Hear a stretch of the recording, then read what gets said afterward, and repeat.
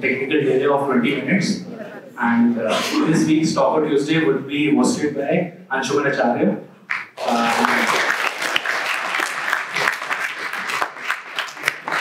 He's from batch, and he's currently doing a PhD in astrophysics at Maxwell, Germany. And this guy doesn't need an introduction for sure. We all know him from Quora and Telegram. And this is a short story time for me because I was from PCB background, and I was one of those kids who was sent to the medical stream because of parental pressure. And yeah, one day I came to know about ICERs and ICERs through one of his Quora answers. I rebelled against my parents, woke up at 4 a.m. in the morning to study math, gave IIT, gave NEST, cleared both of them, and selected ICER module for my future career. So the reason that I am here is contributed to this guy.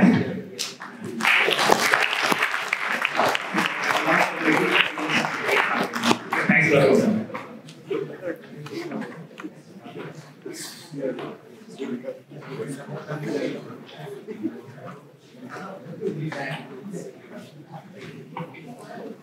Okay, yeah, I guess it's audible to everyone? Yeah, great. Yeah, as the yellow screen suggests, we'll have to probably, like this, the text might be a little less visible. So I'll start off with crediting all my collaborators because my supervisor, Bennett, Shirley, and really cool people across Paris Observatory and even University of Groningen and the Open University of Israel, they have been really helpful in helping me understand this topic and actually work on it. So what we are going to talk about today is the Epoch of Reionisation. And before delving into that, we should start with the basics. And I would say that yes, I would not be sticking to any kind of script in this entire talk. So if you do really have a doubt and you want to ask it at that moment and you feel you cannot follow what is happening, if I proceed further without clarifying that doubt, just raise your hand. We'll deal with it, then we'll move forward. There's nothing to worry about. So yeah, sure, let's go ahead. So any story about the universe obviously starts from its birth. That's the Big Bang. And that's where we are starting our journey from. As you can see in this diagram, which is like a sort of a cartoon representation, and again, maybe it's a bit less visible. On the left side of the diagram, you can see the bright flash, and that's what the artist is using to represent as the Big Bang. And okay, sure, we have the universe, it has started. The next thing that we have, that astrophysicists have theorized, is that there is inflation, and that means that really rapidly everything in the universe expanded over a large range. And what this meant was that everything that was really hot and packed together was suddenly spread out and thus started cooling down. So what we had here was say, for example, you have the quark-gluon plasma and all these particles which were at really excited states, they were cooling down. They're relaxing a bit as they start to drift further and further apart. What this meant was that the quarks basically were not just bouncing off each other, they were soon able to get together and gradually form protons. And as this continued, we what we believe was the next step was the formation of the first atom. And that was the atom of hydrogen, which is the simplest thing that it did make. Of course, there was some helium and a little bit of lithium that formed, but that's just negligible. Most of the things that was there in the universe was hydrogen atoms. And that was formed, again, because everything was cooling down, the universe was expanding, and the protons were able to capture the electrons. But then, what we believe was that there's these hydrogen clouds everywhere across the universe. It's just hydrogen atoms drifting here and there, the universe is cooling. Nothing much was happening. There were no stars yet. And we called this phase the Dark Ages, which is when there was nothing, the universe was just practically lifeless, if we consider this even the life of stars. And yeah, so that was pretty much it at that time. But now we know, like we are looking, like if you look at the from any telescope, you know that there's a lot of things that are there outside of the universe. Like you have, of course, stars, planets, and moons and everything. But you also have larger structures like galaxies, galaxy clusters, and even very exotic objects like, say, black holes and neutron stars, pulsars, white dwarfs, everything. Like there's so many things that's happening in the universe. Like in this diagram, we are currently at this phase where we have galaxies, which have a lot of things happening. And the place I left you at before was the Dark Ages. And in between this, there seems to be a gap, which is represented by the question marks. And I'll get to why those question marks exist.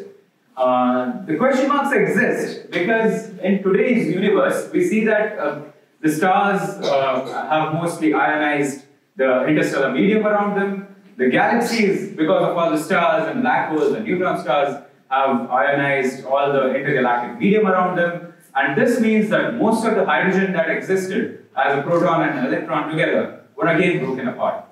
So you now had just ionized hydrogen, which is just a proton flying around. And that was it. Like we now see that most of the hydrogen in the universe exists in an ionized form. But in the Dark Ages, it was mostly neutral. So what was, again, theorized, I'll stress it again, it's theorized, was that there was a phase when the first stars formed, the first galaxies formed, that this hydrogen started getting reionized, which basically means that it is again being reduced to the form of ions because of the formation of these stars and galaxies and other objects. And that was it. Like once it was reionized to a certain extent, we had enough stars replacing the other stars, enough black holes replacing the older black holes, enough neutron stars replacing the older neutron stars to continue keeping the sun in equilibrium. So this period, yes, let's go, yeah. The question marks represent that period, and that's what we call as the Epoch of Reionisation. There's a lot of question marks because, frankly, we know very less about it.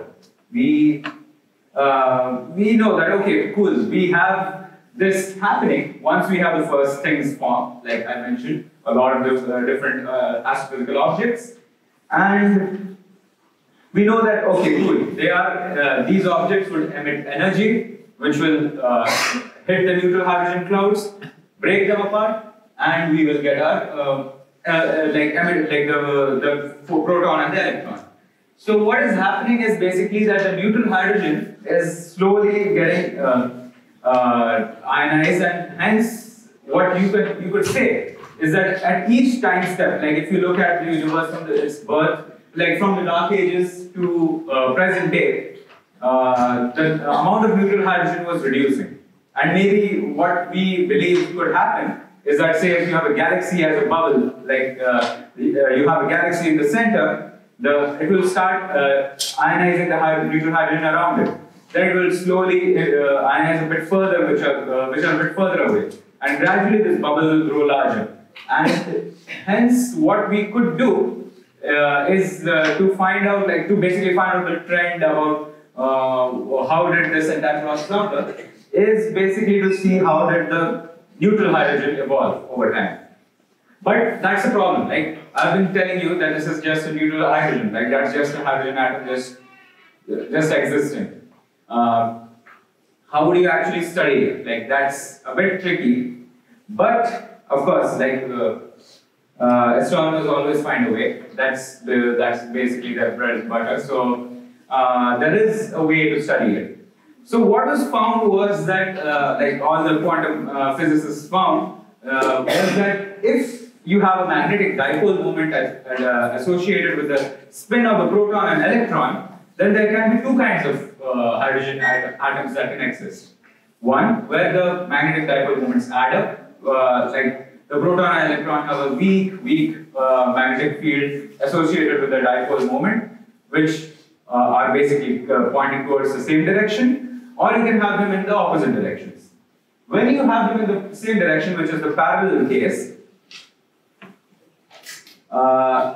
you would say that, okay, they are adding up, and hence there's a little bit more of, like there's a direction to the magnetic field that exists.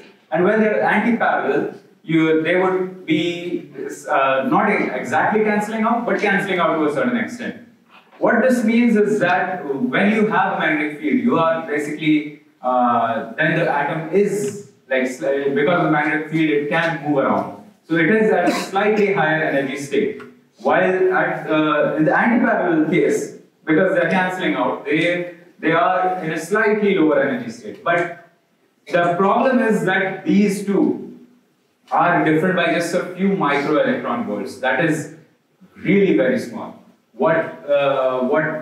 Basically, if you ask any quantum chemist, they would call this a forbidden transition, because if you have hydrogen atoms just there, it's such a small difference that any random collision would take care of any differences that arise.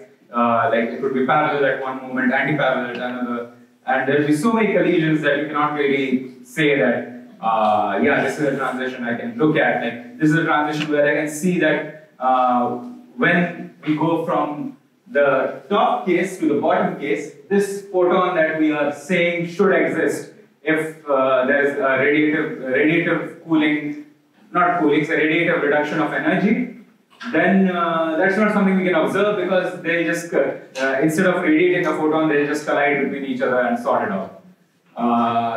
So this photon release is something all quantum chemists would say is technically forbidden. But, of course, everything in chemistry you would know that there is a caveat attached. And the caveat here is that it's not exactly forbidden. I said that, okay, we would be having collisions between hydrogen atoms, and then it would de-excite, so we would not really see a photon being radiated. But astrophysics provides you with experimental facilities like none other. For example, in the intergalactic medium, the density of hydrogen atoms in these hydrogen clouds, like when I say clouds, you would be imagining something that looks like the clouds we see in the sky. But there's, in astrophysical terms, it's slightly different. We have like about one atom per distance, several parsecs, and it's really far apart. Like each atom is really far apart from each other. So now they do not really have a scope to collide with each other. They need to travel to a certain distance to be able to collide.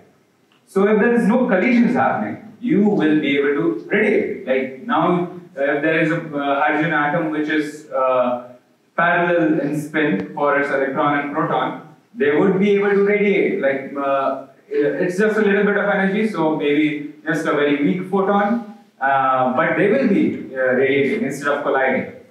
But you would again say that because of such low energy, can we really look at these photons? But there's another catch. The universe has a lot of hydrogen. So what this means is that when you have a lot of neutral hydrogen around, and it is so less dense, then this photon that each of these hydrogen atoms releases can actually be observed. And the wavelength of this translates to about 21 centimeters, and that's why we call it the 21 centimeter line of hydrogen. And we can basically use it to look at where neutral hydrogen exists, because neutral hydrogen will have a proton and electron which have their spins pointing up, which will then flip and release this photon. So if you can basically see, okay, from this time of the universe we are getting this much amount of 21 centimeter photons, and from another time we are getting this much, and from where in the sky are you getting it from, you can basically map how the neutral hydrogen was distributed. And yeah, so that's what I'm saying. You can say how they are distributed, and if you can get an idea of the timeline, which you can, because if you are looking at further away sources, we are also looking back in time because of the way the limit of traveling of light works. You can ask me later if it's not obvious, but yeah, sure. So we can look back in time. We can look at how neutral hydrogen was distributed across time, and this gives us an idea of the formation of the bubbles which are ionizing this neutral hydrogen. And not only that, we can get an idea of how the bubbles were shaped, how fast did they form, how did they vary with time. And this gives us an idea of what could be inside those bubbles, which is basically ionizing the neutral hydrogen and changing it to ionized hydrogen. So you can get an idea about what was it that formed earlier. Like, was it that the first stars just formed and gradually collapsed into galaxies, or were galaxies just as nebulous clouds formed first, which then became the birthplace for stars? Or like many other things, like when did the first black holes form? When did the first neutron stars form? You can get a lot of this information from basically the distribution of neutral hydrogen. And let's see if we can get this to play. If not, we can quickly go. Yeah.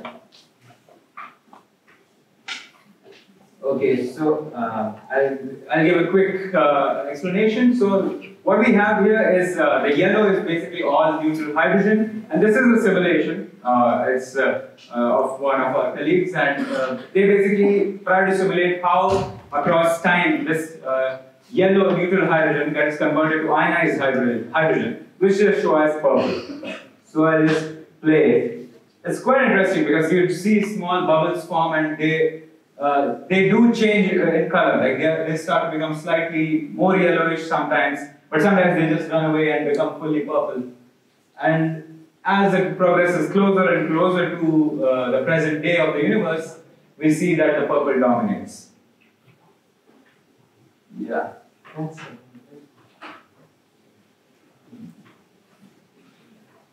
So we can find a lot about the universe with these neutral hydrogen photons, like these 21 centimeter photons. But there's a problem. After all these things, of course, it would be too good to be true if we already had observed them. And that's the problem, because if you remember from the early diagram, and if somebody kept track of the redshift axis in that, the redshift that we are concerned with is at around, say, redshift 10 to redshift 6, or say redshift 20 to redshift 6. And even the redshift 10 is basically the 1 billion years from the birth of the universe. So we are looking back like 12 billion years into the past of the universe. And that's difficult because, again, as I've mentioned here, to look back in time, we need to look further away. And if you're looking further away, means there are a lot of other things that have the capacity to come in between you and what you want to see. And in our case, one of the biggest problem is the Milky Way. The Milky Way is beautiful, definitely, but it is also covering a large patch of a sky, and we basically need to cancel it out, remove all the photons coming from it so that we are able to look at what is behind it. And unfortunately for us, or maybe fortunately for galactic astrophysicists, there are a ton of galaxies in the universe.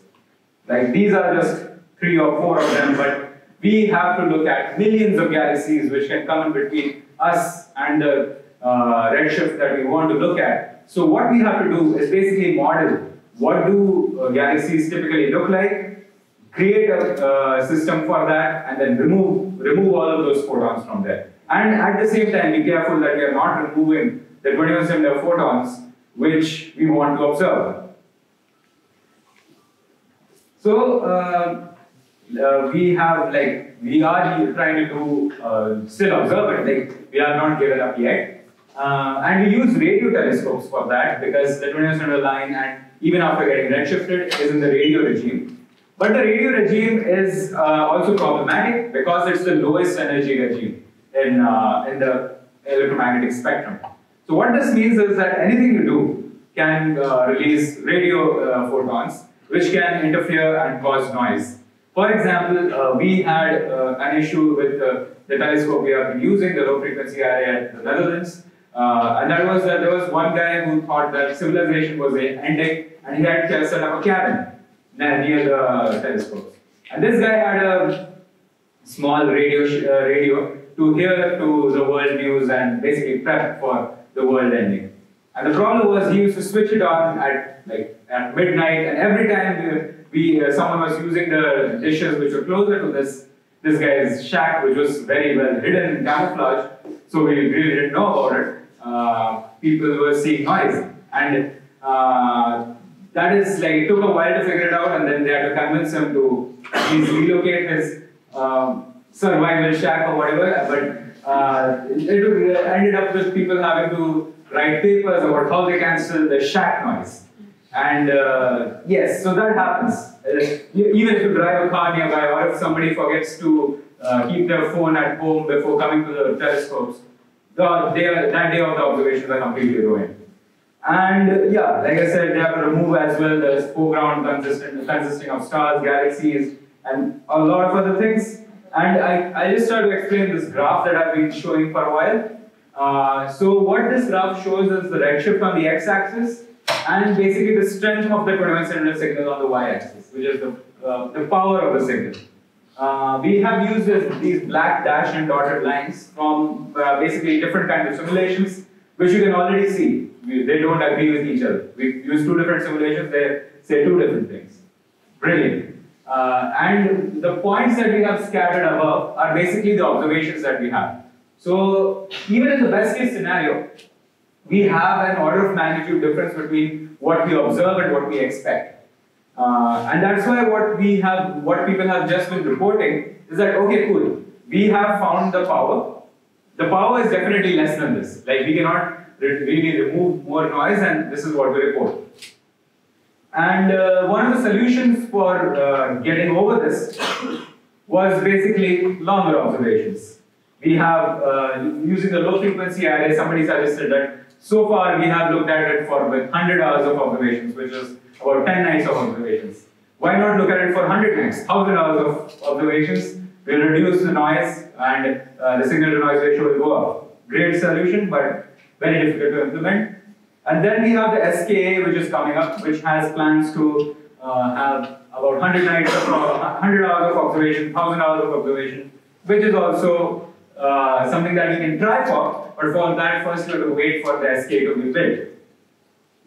And there's also other telescopes which are trying to go for 1,000 hours of observation, which focus on other redshifts, which is all great, but that's just longer observations is not going to help us. As I mentioned earlier, simulations don't agree. So what we expect is also not something that we know about. So we are trying to basically look for a signal that we also don't know what it exactly looks like.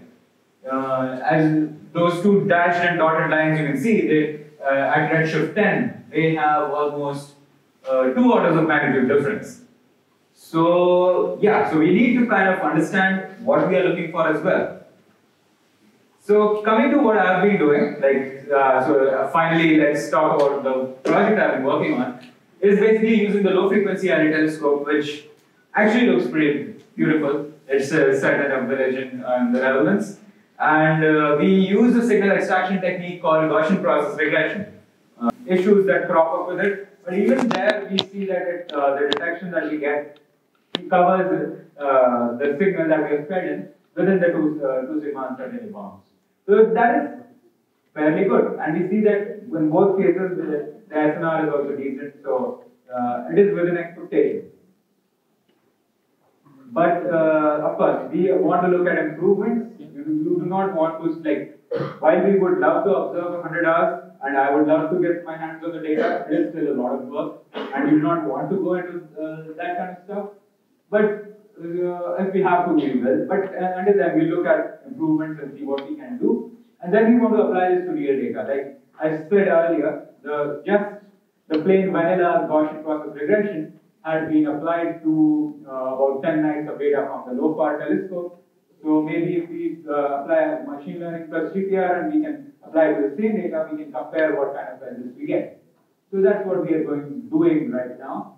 But at the moment, we have some good things. We can say that whenever the signal to noise ratio is greater than, say, 0.001, if you feed a signal which has that kind of signal to noise ratio, it will be within the 2 sigma uncertainty bounds that we give, which is pretty amazing. Like we know that we cannot get a detection if SNR is less than 1, but if it is such a low value and we are still able to say that we can reduce the range, that okay, this is the range within which a signal would be. We are saving a lot of time. You do not want to explore the infinite possibilities that the universe can be. Now you have a range within which you can now explore and try to narrow down your search, which is a great success. And Lastly, the possibility of successful detection with 100 times of observations is still existing, right? What if the universe is in such a way that we get a decent SNR with 100 times of observations, then we honestly have a detection. Yeah, so that's about it. I guess we can be open for questions now.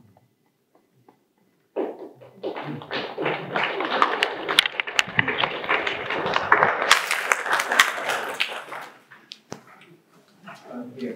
Yeah, but you guys, do you want to just speak up loudly? Or? I can speak up loud.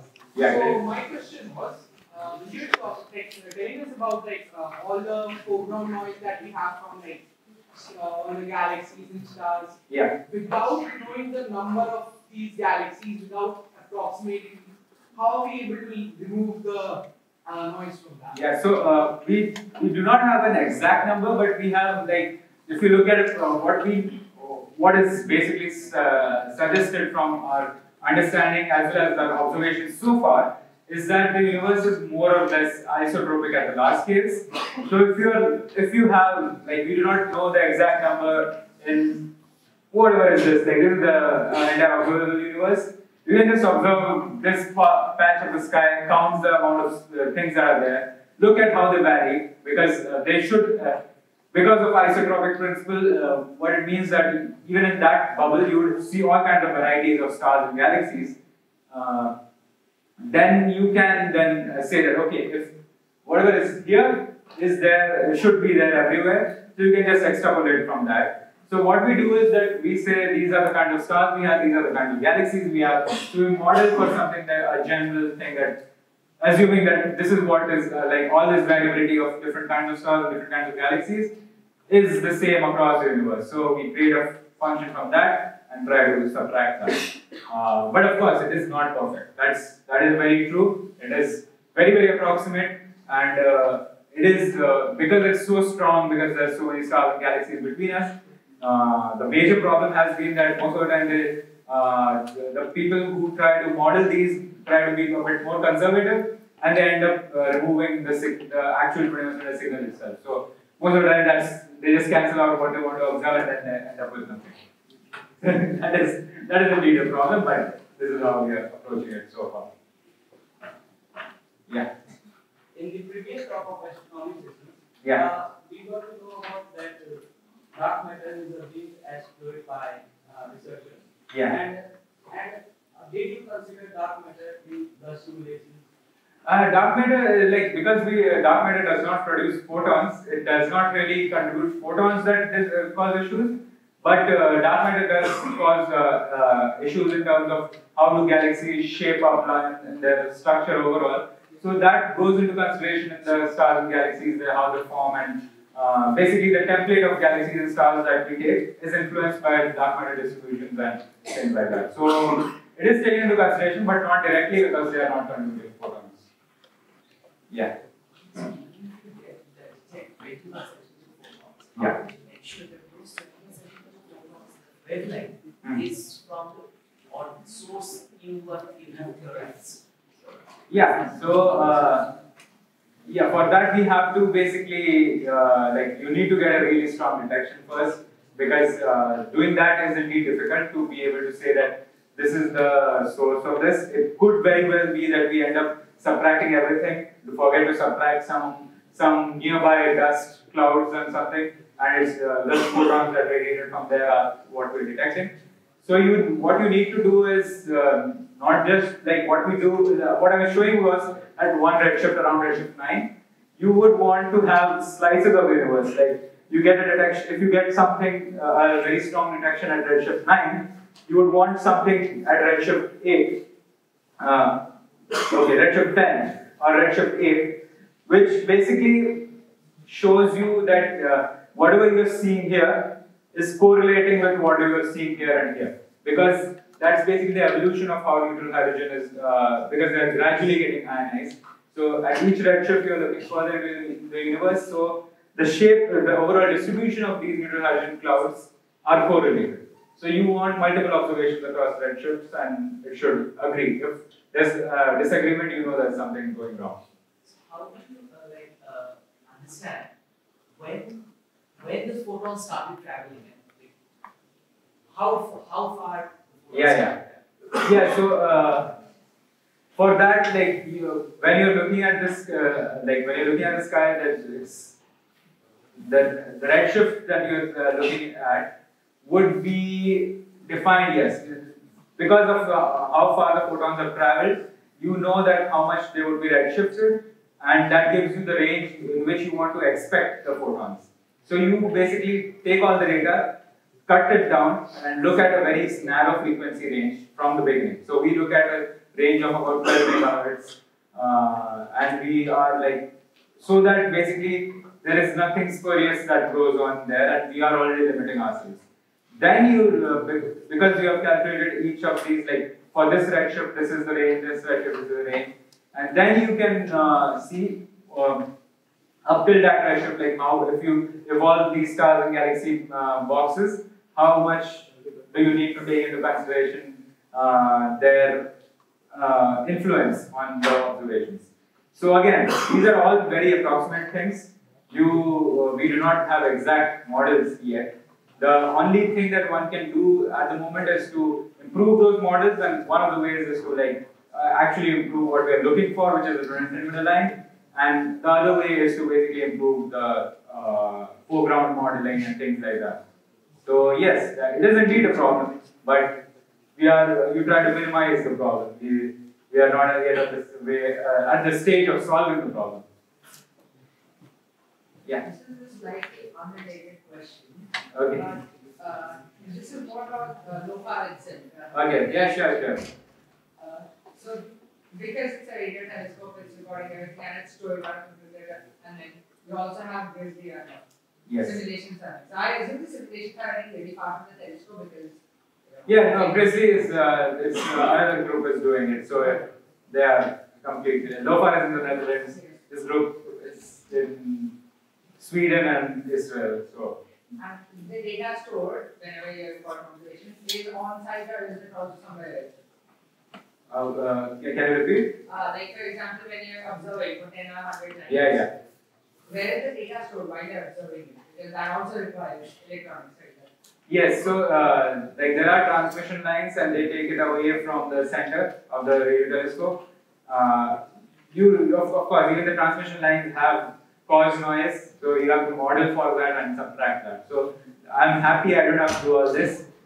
The raw data analysis is done by other people who really have a difficult task, because even from night after night things can change. Like if you observe for 10 nights and you go for an 11th night, if the weather that day is slightly off, it would affect how humidity sticks to your instrument, sticks to your even if it percolates down to the ground, how does it affect the wiring and everything, and it will change how the noise pattern is. So it is a difficult task, but yeah, that's to minimize it. They take it away, store it at University of Groningen, which is several, like I'm not sure how far it is, but yeah, it is reasonably far enough. Telescope out of the atmosphere. Yeah. Like the International Space Station. Won't it help taking the observations? Yes, but the thing is that now you reach one of the biggest difficulties of astronomy, funding. So the thing is, you can do radio astronomy from the ground. So it is really difficult to convince someone that okay, we can do it from the ground, but it will be better up there. They want to see how it is better in terms of money being saved. And for them, like you slogging off on your work is not really money, it's your time. They don't really care too much. But people are actually working on this. There's this on the far side of the moon. There's this crater. They want to build a telescope dish into that. They call, I think I forgot, some lunar telescope, radio telescope, and it has been progressing. Like the European Union is ready to fund it to a certain extent. So they have to just keep showing that okay, this is why we need it. But yeah, it would be cool to be up there because you remove all sorts of terrestrial noise. That's a very good improvement. Yes? For this particular thing, JWST will also be useful. Yeah, you can get basically to understand the distribution of galaxies and stuff like that. You it would be helpful to have JWST data. So we also talk to people who work with JWST and also people who develop simulations of what we expect from JWST to basically help us in this. Yeah. Could you please explain how galaxies and black holes are ionized? Yeah, sure. So for galaxies, it's quite simple. You have lots of stars. So whenever you are forming these stars, once they are formed, they are radiating photons. Most of these photons will be absorbed where the neutral hydrogen resides, because what we believe is that first the interstellar medium, which is the medium within the galaxy, when that gets ionized, then it goes outside and starts ionizing there. With black holes, it's actually more interesting. If you have a black hole and you have accretion happening onto it, then what happens in that situation is that things are falling into it with so much energy. Like you have a lot of things falling into it, it's ripping things apart. So if you're ripping things apart while you're like chucking it into basically a hole, you get a lot of debris around it. And this forms an accretion disk. And this accretion disk is where basically if anything else comes, it collides, it also breaks apart. You get a lot of things happening, and in that environment, you're able to generate radiation because of all that. And even while things go into the black hole, some of them, black holes are messy eaters. It doesn't just go perfectly into it. Like if it gets dragged into it, it's stretching it out, the further part could get tossed out. And that goes out like in the form of X-rays from the black hole, and the rest goes in. So you now have this spinning accretion disk around black holes radiating photons which are mostly in the radio wavelength, and then these two jets in X-rays that the black holes release. So that's how the black holes are expected to contribute, although you would want a decent number of black holes to be formed before their contribution becomes significant. So basically getting to know if black holes contribute to neutral hydrogen being ionized at any stage, you get an idea about when the first black holes in the universe form. So this is kind of a very essential question to be answered to have an idea of the entire framework of the universe.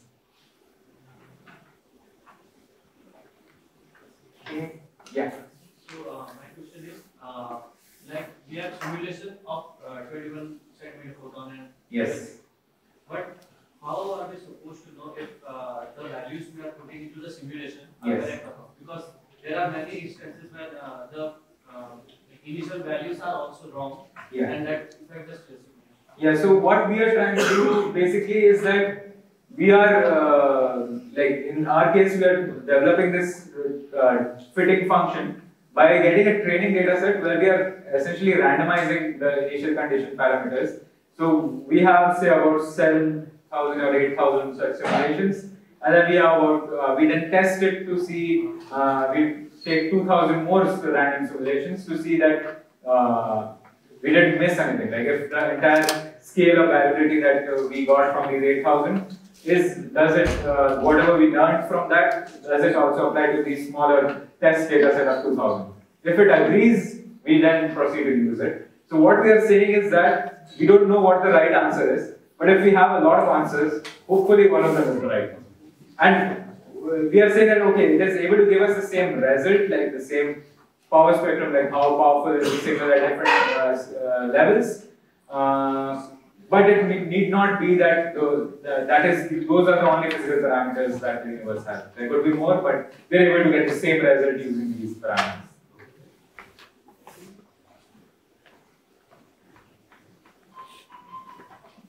Yeah. You said something about that parallel spin hydrogen radius Yeah. instead of colliding. Could you please elaborate on that? Yeah, so like the spin parameter is something inherent with all these fundamental particles, and it basically gives a little bit of magnetic field to each particle. So if you have this proton and electron whose magnetic field are pointing towards the same direction, like its magnetic field is like this and this one is also like this, it gets an overall addition at this range towards one direction. Like, okay, this is the overall global north for that atom. If you do not have that, like if you have them to be in the opposite directions, the magnetic fields will cancel out, and this arrow, even if it's pointing in the same direction, it will have less amount of energy associated with it. So every time you have any field, it is basically called, the spin is causing it to have, because of the interaction between fields, you are causing the atom to have a tendency to move along the magnetic field, because these are charged particles. And this tendency is broken down if you flip it around. So if you look at the overall energy of the system, you would say that something which has a tendency to move has a slightly higher energy as compared, because it's a magnetic potential energy associated with that, and something which has a less tendency to move because its magnetic fields are cancelling out for its proton and electron, will not move much. So in the universe, everything wants to reduce its energy and relax. And the easiest way to do it, because it's such a small difference, is to just, if there's another atom nearby, just collide with it, release your energy of the movement that you had. That this will flip the electron's magnetic moment, and then the hydrogen atom is in a relaxed state. But if you do not have that option, then the only other thing is left is to radiate a photon. Will it happen or not is something completely random. Like at any particular instant, you cannot say if it will happen or not.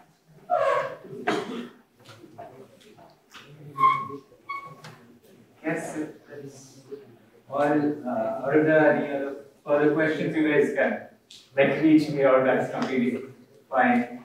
Oh yeah, sure. Go ahead. Yeah, these radio waves, they require certain time to travel a certain distance. Yes. So what they provide is the foresight into the past, how universe used to get that from. Yeah. So according to you, what could be the more relevant method to see the universe as it is now? For that you just need because even now you have sources which even the sun emits in different wavelengths. So sun also emits radio waves, sun also emits a certain amount of X-rays. So you can use any kind of what kind of thing you want to observe. Basically decides what kind of wavelengths you focus on. Because radio waves require very less energy. So if you're looking at a less energetic system, or which is nearby, then you can use that. Or if you have something that is really high energy, like for example, if you want to look at the stellar corona of a star nearby, then you look at the X-rays. So basically that's the thing. Like even the issue that we have right now is that even these stars and galaxies are emitting radio. So a photon that is coming after traveling a lot, and a photon from a nearby star emitting radio. Both of them, we are receiving both of them at the same time because we are just staring at the sky. So you basically want to distinguish between those, but you can look at anything. Like there are people who use radio telescopes to look at nearby galaxies or even nearby stars.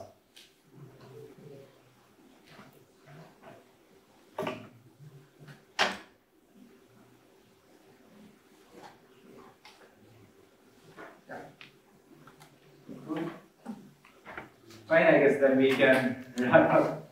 And if, we also have a sort of informal discussion about any random questions about ISO and PhD and whatever. Going to these kind of projects and things like that, or any kind of general doubts you might have, we'll deal with that tomorrow from 7 to 8. Hopefully, tomorrow will be on time. I do have slides, but if it doesn't work, that's okay. Because we would want more discussions, I think, kind of thing. So if some of you can show up tomorrow, that's great.